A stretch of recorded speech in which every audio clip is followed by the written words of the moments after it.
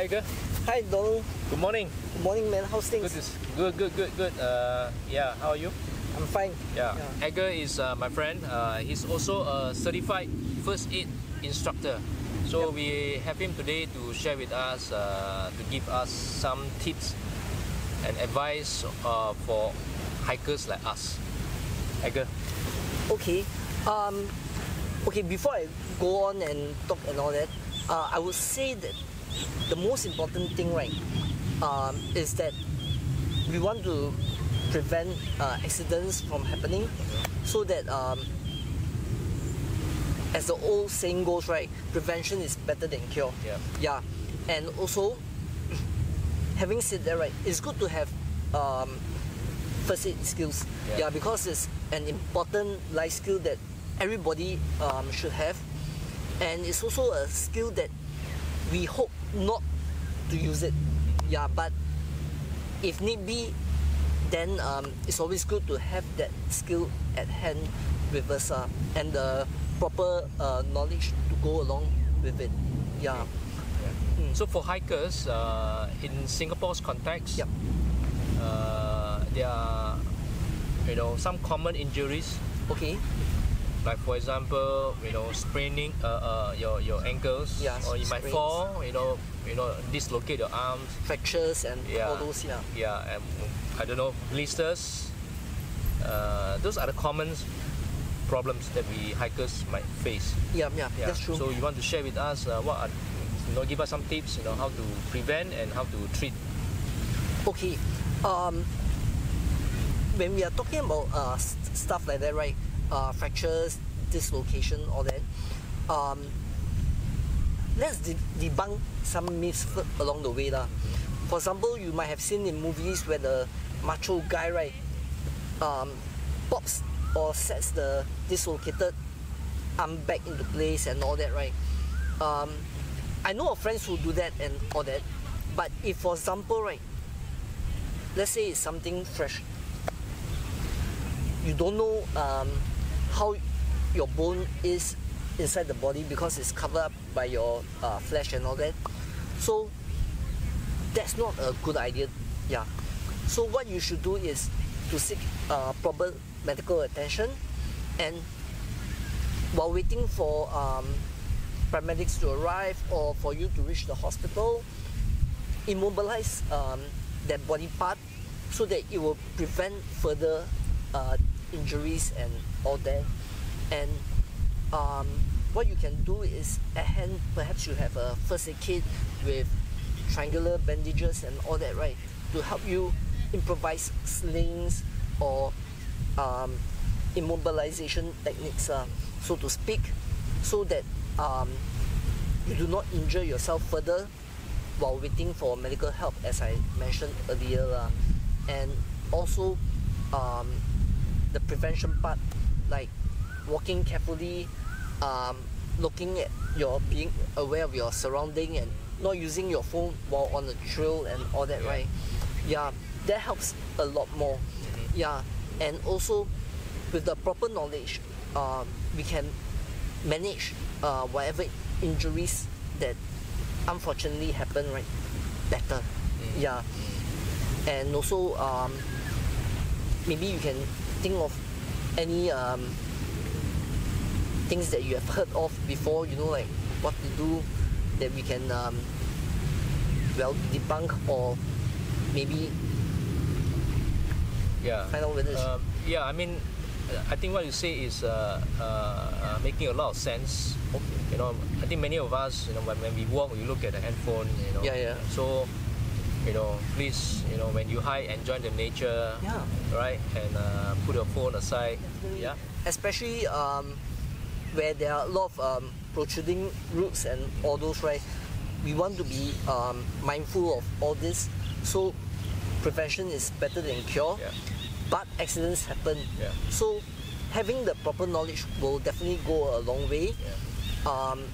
And having said that, right, I would actually strongly advise, right, for people to take up standard first aid courses, okay?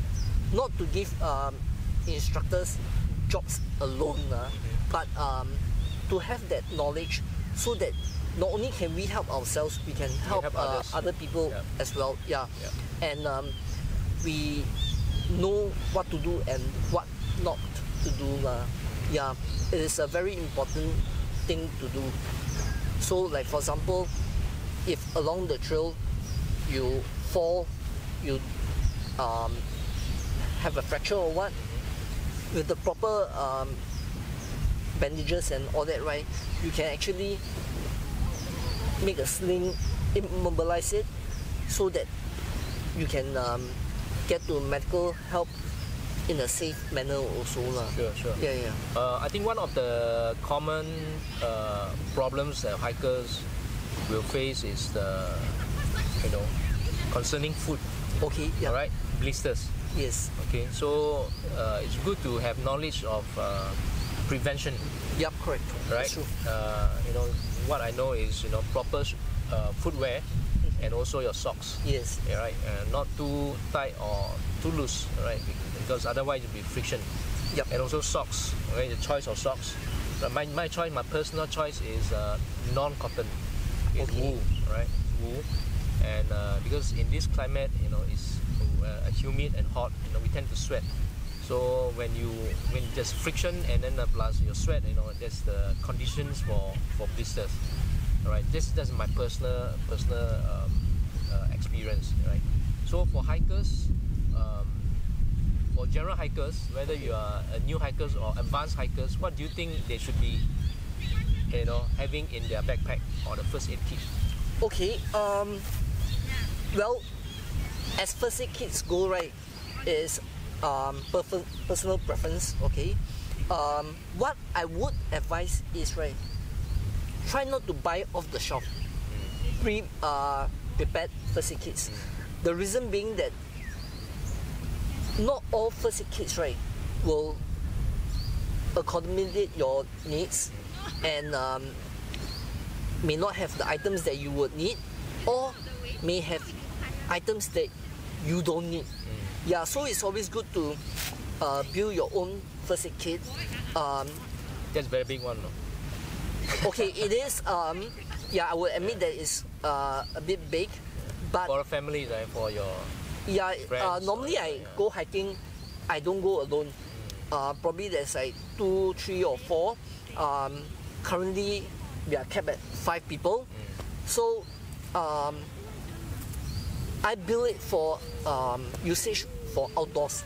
Yeah, so it's still in progress. So there are certain items that I would like to have inside, which I've yet to purchase and all that. Okay, so maybe you can share with us what you have. Okay, sure.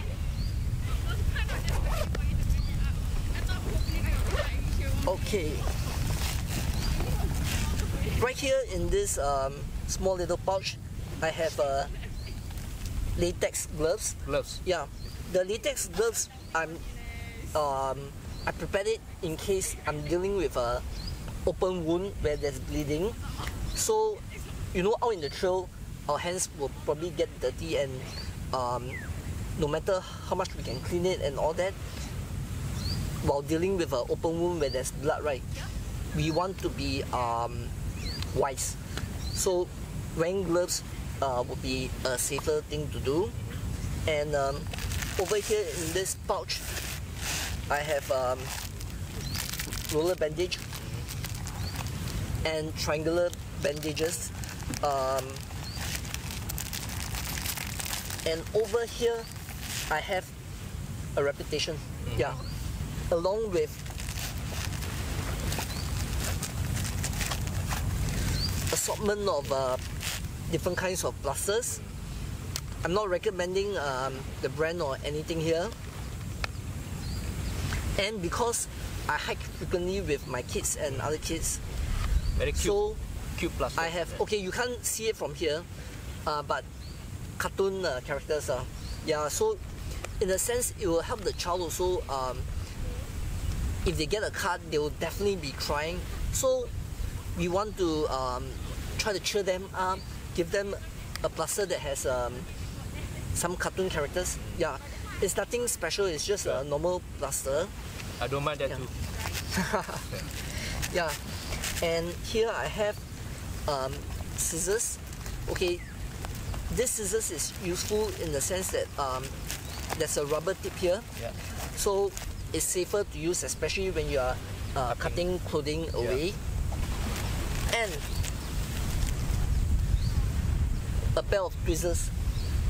You know, sometimes we fall, then there's a cut and some small little splinters might get into the wound or all that, right? So having a tweezer, right, will help us to extract it, yeah, because our fingers may not be that nimble enough. Yeah. So for now, this is my first aid kit. And if I'm not wrong, you prepared something to show the viewers too, right? Yeah. Not every hiker is like you know, so well prepared. You know, some just started to go out hiking. You know, they might not be fully prepared yet. Fully prepared. You know, they don't know what to get, and also like me, can be lazy. You know, right? So, but that should not be an excuse. Actually, that day I came across Daiso. Daiso is not a brand. We are not promoting Daiso. I just saw this. It's only $2. First aid kit with a nice packaging, right? And this is very lightweight, right? Very lightweight, and then you just throw in the backpack, okay, for your hiking. Or and, even attach it to the back. Yeah, you can put a clip here, and it's very lightweight and kind of like, you know, water resistance. Right. And let's see what's inside here. Yeah, sure. And definitely will not be as comprehensive as yours. Okay. Wow. So we have some plasters, small and the bigger one. Right. Oh, that's so cool. Yeah, plaster is very useful. You know, it's a simple cut. You can just you know. Yeah, especially this, right, where it is big enough for, you know, sometimes we fall, we might have abrasions or such on the elbow and knees. And these towel wet wipes. Oh, okay. To clean away any dirt. This is alcohol. Okay. Right, and this gauze. And the tip here. Yeah, sterilized gauze. Ah, okay. So that's about it. There's no scissors, no nothing. That's all. But for $2, you get $2. Something that's sterilized. $2. With this nice packaging. Yeah. So no excuse not to have this inside your, you know, the day pack. Yeah, from day-to-day usage, for simple treatment. Sure. Okay. It's very good. Yeah. But I would also venture to say, right, that one should, build your own customized one, right, to fit your needs. You don't have to bring a whole triage out there, but something that's adequate until we have proper medical help, assistance. After all, this video is about the local context here, where we are not that far away from civilization, so to speak, right? And the emergency services in Singapore are quite fast. So having a simple kit, right, would do very well.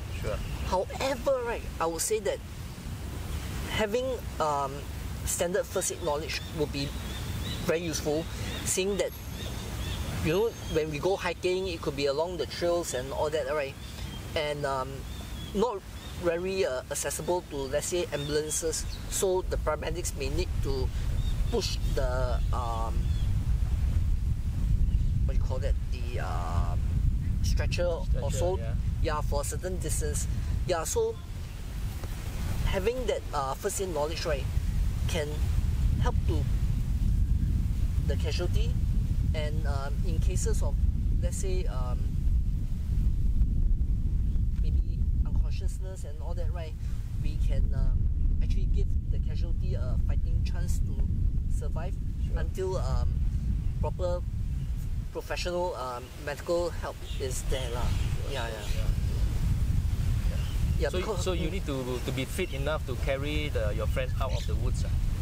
This is to build a stretcher, fireman lift, you know.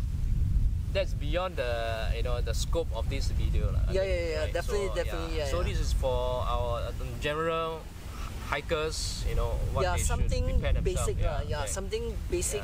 After all, we can get all this stuff from the pharmacy and some other departmental shops. Right. Okay, what about those ointment, cream, you know, cards? Do you recommend that to be in the first aid kit? Okay, for first aider point of view, right, we don't use medication on other people. Okay. Yourself, what about yourself? Okay, for the yourself, wound, right? cut, yeah, you can put in your first aid kit ointments and all that, as long as you know that you don't get an allergic reaction from it. Yeah, for your personal consumption, it is fine as long as you know that you have no allergic reactions to it. Okay. Yeah, because that's the main concern of it. Okay, what about any salt tablet? Do you recommend that to be inside there? Sorry? Salt tablet. Okay, that's really personal. Personal, right? Personal. So I mean, it's hot weather, you high, you know, dehydrated. Yeah. It's all personal. It's all personal, yeah. So that means, so bottom line is some basic plasters, you know, bandages. Yeah. You know, it should be sufficient for general hiking in Singapore's context. It's more than enough. Yeah, but if you hike in the Swedish mountain, that will be a different story. Yeah, that will definitely in cold weather. Yeah. Yeah. Okay. So I've never been there. Yeah. So there'll be a disclaimer just in case. Yeah. You know, okay. Yeah. What we are doing here is just to give a bit of awareness. It is not a first aid lesson, but just to share some tips here and there and to debunk some myths along the way. Okay, what about plaster or bandage that blisters? Okay, for blisters, right, I'm sure you have heard of people who tell you that just take a needle and thread, run it through the blister and drain out the fluid, right? I would say don't do that. Yeah, because a blister is formed to protect our feet, that particular part. It's a defense mechanism and it's also a alarm to us. So what I would suggest is to leave it there, rest, and if need be, right, maybe cut short the hike. Yeah, then some people actually use blisters, plasters, if I'm not wrong. Yeah, so it all depends down to the personal preference, but I would advise against draining the fluid. Yeah. Okay, sure. Thanks. All right. Thank you so much, Edgar, for taking time to share with us, share with my viewers some tips. We hope to see you out there. Yep. And do leave your comments below and any ideas or what you want to include in your first aid kit. Please feel free to comment, and we'll see you out there. Yeah, hike safely.